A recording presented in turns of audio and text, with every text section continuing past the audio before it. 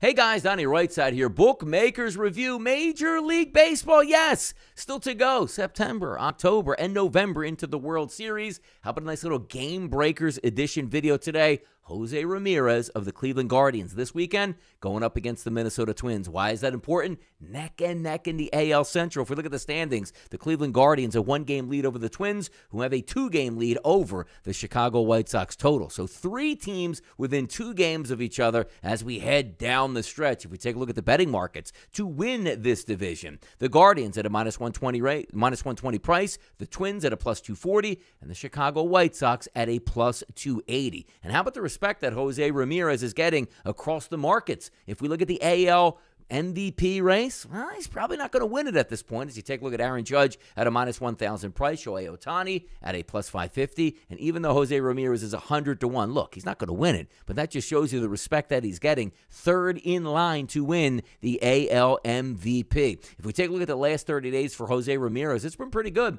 with both lefty and righty pitchers that he's faced. Obviously, 111 bats over the last 30 days. A 200 ISO power number, a 334 weighted on base percentage, and a nice tidy strikeout of 16.2%. So certainly getting the job done. I can't wait to see how this series plays out this weekend. And if you get a sweep by one or the other team, that team's going to be in first place. And correct, if it's the Guardians, that's a 4-game lead over the Twins if they make it to this weekend within a game of each other. Exciting to see it play out, but Jose Ramirez will be on center stage versus the Minnesota Twins as a potential game breaker this weekend. I'm Donnie RightSide for Bookmakers Review, and as always, good luck on those wagers.